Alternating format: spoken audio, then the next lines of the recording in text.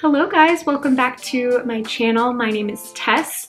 I am a licensed esthetician, and in today's video I wanted to discuss an important topic and skin condition, perioral dermatitis. This is a very common condition. I believe it's becoming an epidemic, especially amongst women, and I want to talk more about what it is, what we know about it, although it's a very mysterious condition. There's a lot we don't know, and the possible treatment options, as well as, some things I think are important to know in terms of your skincare from an esthetician's point of view. Please understand this video is not intended to be a substitute for medical advice. It's not a diagnosis, obviously, and really at the heart of this video, one of my main points is that I really strongly encourage anyone who is struggling with perioral dermatitis or just any skin condition that seems a little bit suspicious, a little bit out of the ordinary. It seems to be progressing, persisting, getting worse, not getting better, and not going away. I really encourage everyone to hopefully find a dermatologist, make contact with someone, and get it diagnosed and get it treated as soon as possible. I see a lot of people and a lot of clients who would rather brush these things under the rug and try to self-diagnose and self-treat and, kind of hope it goes away. And I also understand at the same time, it can be difficult to get to see a doctor. Not everyone has insurance. There can be lots of little battles, but if you can, I really highly encourage everyone to always see a doctor if something is persisting and not getting any better. I was actually really prompted to make this video because I'm currently struggling with perioral dermatitis, and it often occurs along the jawline, near the mouth, the nose. It can even make its way up to the eye area, which is a little bit scary, of course.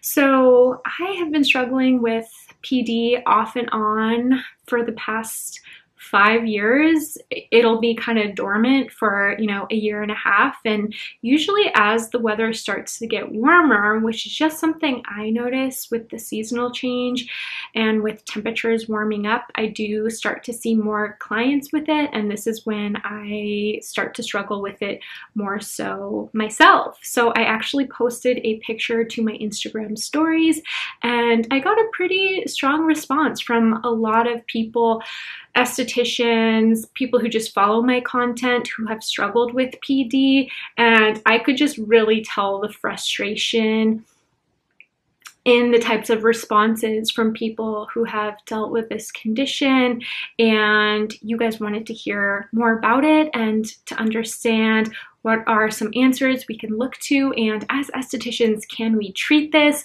What should we know? So I want to talk a little bit more about that in the video today. Thank you guys so much for watching. Don't forget to like, subscribe, and let's talk more about PD. So before this video, I actually did a little interview. I called up Jan Marini, who's been such a great mentor to me and so generous with her time and her knowledge, and I never want to bother her too much, but since she does say that I can contact her with any questions, I did reach out and interviewed her a little bit over the phone before this video because I wanted to know more from a skin researcher's perspective. So I have some notes here from Jan. So perioral dermatitis is a type of facial rash. It is in that very broad category of dermatitis, which can really mean a lot of things. Typically, it's characterized by these little tiny papules or pustules. They're seen mostly around the mouth, around the jaw, around the nose, and they can make their way up to the eye area. So for myself, I noticed it started with a couple little breakouts over here, which is pretty unusual for me. This isn't an area I break out super often, but yeah, I went to extract and found, I wasn't getting much out, and they kind of were persisting there. A couple days later, I noticed a little bit of a rash around here, around my mouth, that was kind of a little clue for me. So that's something for other estheticians to know as well, because PD can present so closely to acne. Like, it really can look like little tiny whiteheads or even closed comedones. So if you see any kind of rash in the area, I think that is a good little indicator. And if the client is experiencing any burning, itching, or notices any scaly like texture, that's also a good indication. So this is where I noticed the bumps popping up. Slowly over time, the condition did persist and it started getting worse. It started with just a couple little bumps. All of a sudden I counted and there were about 25 in this area. Of course, you can't really see it on film, and I am lucky because I mean, this condition can be pretty brutal if you look up some of the conditions. This is definitely a more mild case, and you'd have to really get up in there. And more so, you feel it if you were to touch my skin right now. But I have some little bumps all over, and again, they do present very closely to acne. If you try to extract them, it will not get rid of them. You may get a little bit of a clear fluid out of the bumps, but that's not what's going to make the bumps go away. It's not the same as extracting a breakout and getting rid of it. I think the main thing we all want to know is, what is the main cause of perioral dermatitis? Is there something I'm doing wrong topically or in my lifestyle that I should adjust? And it's a little bit of a yes and no question. The true cause of perioral dermatitis is unknown, and what seems to be the case is that it's a pretty multifactorial condition where a lot of different things could be playing a role and could be going on at one time that might kind of create this perfect storm or PD outbreak. One thing that is commonly seen is that topical steroid use can be a precursor for PD outbreaks, so that's something to consider. I have seen clients before who are long-time topical steroid users, or who have even been told to use topical steroids as a moisturizer for long periods of time, which I don't necessarily agree with, but it does happen, and that is one thing to consider with PD, in addition to nasal sprays, hormonal changes, and even thick moisturizers, thick sunscreens, and fluorinated toothpaste. I reached out to my dermatologist. She suggested that the main triggers are often stress and heat, both of which make sense for me. I have two businesses. I'm often very busy. I also make a lot of content, have family obligations, romantic obligations, all these things that can manifest in me being stressed out unnecessarily, something I'm working on. Heat, something that undoubtedly plays a role in these types of inflammatory conditions. I'm always a proponent of keeping the skin cool and calm, which is why in my treatment plans with my clients, I always suggest cold rolling and applying cool compresses, perhaps putting your moisturizer in the fridge and doing cooling anti-inflammatory treatments, trying not to wash your face in water that's too hot, taking long hot showers, long hot baths, or even exposure to hot tubs, hot yoga, hot heated workouts outside is something to be aware of, because that heat is just not going to benefit any type of inflammatory condition, whether it's psoriasis, acne, eczema, or perioral dermatitis. What are some things estheticians should be aware of when looking at a client with PD? For one, PD is not acne, so there's no nucleus, there's no blackhead or whitehead, there's no head to the lesion as there would be with an acne lesion. Similarly with rosacea, this is a rash that can present across the nose and the cheeks, but typically rosacea does not make its way around the mouth, along the chin, or the jawline, so that is a little clue. If the rash is presenting around the mouth, it's a good time to refer out to a dermatologist. Now, I got the question, how can I treat PD as an esthetician? And that's where I would, come in and say strongly, it's not something we should attempt to diagnose or treat. It's really a situation where you want to put the client's best interests first. And although you might want to help and be tempted to treat your client and help them out, the best, most helpful thing you can do is suggest and strongly encourage that they see a dermatologist or a doctor who can diagnose and treat the condition. Now, would I give a facial to a client with perioral dermatitis? Personally, I probably would not. I would want to, for one, put the client's health and safety first, and number two, I would want to consider my liability as well. So with PD, typically it is best to avoid any type of aggressive treatment or occlusive treatment on the area. So for that reason, I just think it's better for the client to wait when you can treat the whole face and they can get the full experience, because you would want to avoid, that area where the PD is presenting. Now, with your skincare, I do think you can basically continue things as normal and avoid the areas the PD is presenting, but it's definitely not a bad idea to keep things simple at home and in the treatment room. So personally, I would prefer not to work on somebody with perioral dermatitis. I would tell them their money is better spent finding a dermatologist and making sure this is treated and that you can explore some of these possible triggers together. So what are the treatment options for perioral dermatitis? I would say, in my opinion, it is something that should be treated by the doctor. I wouldn't say I have a ton of confidence in the otherwise wonderful products that I offer. I just don't know enough to say it could really help with perioral dermatitis. And in my opinion, if you're not really helping, if you're not trying to get to the root cause, you can be hurting somebody in this condition if it is progressing without treatment. So that's why I always, again, encourage somebody to see a doctor. Some of the treatment options that they might suggest are, number one, azelaic acid. Kind of interesting. This is a topical I often recommend for acne and rosacea. It does have some anti-inflammatory qualities and antibacterial qualities. Number two, clindamycin, a more mild antibiotic that can be used topically. Number three, Gel. I haven't heard of that one. And Metrogel, I've heard mixed things about this one, as well as Elidel, Cetamide, and Protopic. So these are kind of the first line of defense. Oftentimes these are used. I have heard patients say, they got a certain cream or topical from their derm and it didn't work, so they kind of gave up.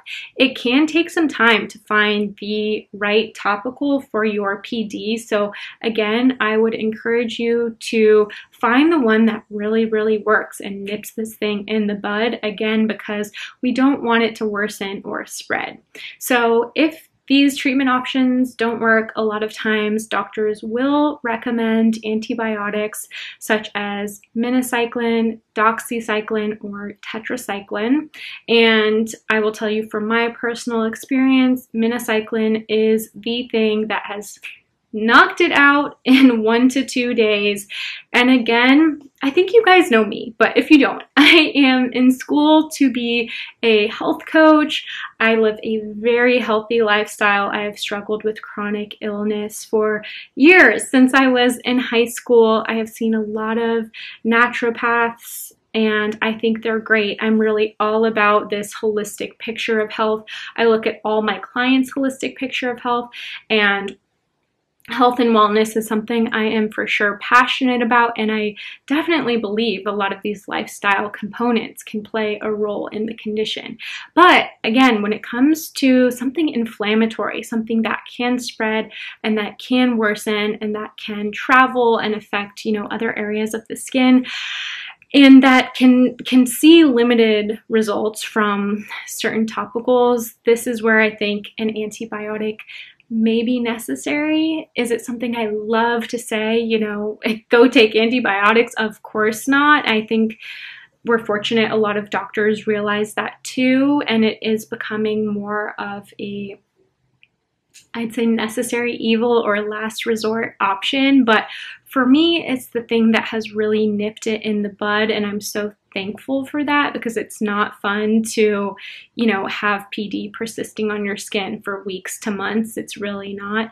And I have sat in that camp where, you know, I'm really against antibiotics and not excited to take them, and I'm still not, but it is the thing that has helped. So I tend to up my probiotics, try to take it easy on myself, you know, get good rest, and make sure my nutrition and hydration and gut flora is supported in as many ways as I can. But ultimately, I did make the decision to take an antibiotic, and, you know, my hope with that is to have it treated as soon as possible. So I think the individual really needs to weigh the pros and cons and consider that this is a condition that can persist or get worse if untreated. Again, it can go away on its own, but I think it is a good idea to always consider your treatment options and, you know they're there. Lastly, let's talk about skincare a little bit and what you should be using while struggling with perioral dermatitis. So I have heard a little bit of mixed things. My derm said no need to change your routine. She knows I use retinol and, you know, other exfoliating products. Talking to Jan Marini, she, you know, felt that the routine could be used all over the face, but you may want to avoid those areas where you are experiencing a little bit of a rash or a breakout. And I think that totally makes sense, because some of these exfoliating products can sting when applied. So that is one thing to know. You might want to avoid those areas. When it comes to the products I'm using in my routine, I'll talk a little bit about my cleansers. This is my brand FreeSkin by Tessa, and I wanted to create these products for a number of reasons. I see acne clients, I see rosacea clients, and I'll see a sprinkling of those struggling with PD, and it's something that can, you know, be intermittent throughout a client's life, and it's very important.